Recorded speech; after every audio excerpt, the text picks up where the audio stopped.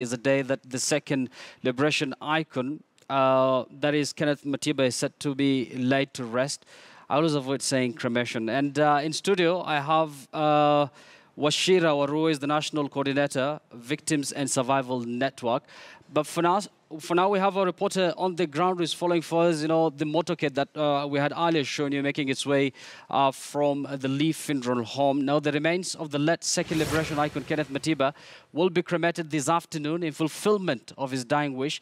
Now, Matiba had made his wish known to the family close to 25 years ago, saying he did not want endless fundraisers to pay for his burial expenses. Matiba joins a growing list of prominent Kenyans who leave firm instructions that their remains be cremated. Matiba's remains will literally turn to ashes within a few hours to come. Now, just to tell us more on what is happening at the Langata Cemetery, I'm now joined by our reporter Alphonse there on the ground. Good afternoon, and perhaps what more can you tell us from there? Yeah, good afternoon to you in studio. And as you rightly put it, Kenneth Matiba made it known to his family that should he die, his wish would be to be cremated. That was close to 25 years ago. You'll also remember that on Mondays, Muranga Senator Irungu Kangata, who was part of the planning committee for the funeral of the second liberation icon, mentioned that it is official that the late would be cremated. Now, the family was supposed to be arriving at the Lee funeral at about 9:15 thereabout, but again, we waited to around 11:30 as communicated. But the time that they left there was about 12:45, 15 minutes to 1 p.m. Now, the convoy left Lee funeral, headed to Langata Cemetery, where the remains of Kenneth Matiba are expected to be cremated, rather.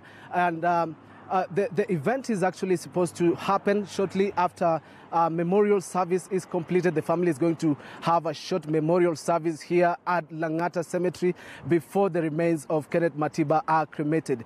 Ordinarily, and we had Dr. David Wanjoy speaking to local TV stations and journalists yesterday.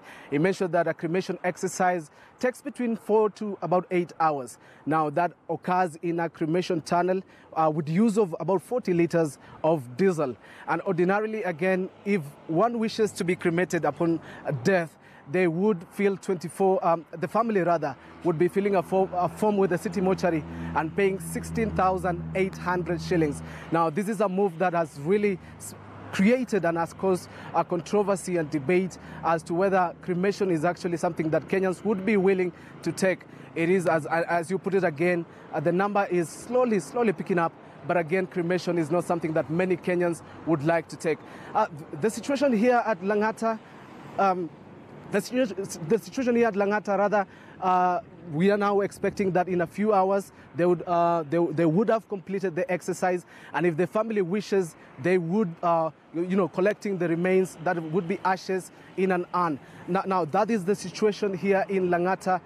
The family now would be expecting that Kenneth Matiba would be cremated, and thereafter, and I would like to mention that again, that this is a private affair that the family have really wished. Now, once the cremation is completed, they would be, moving on to the next exercise, whether to keep the remains or to dispose as per their plan.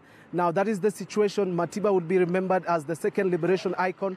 That is what we've gathered so far, and I would like to take you back to studio.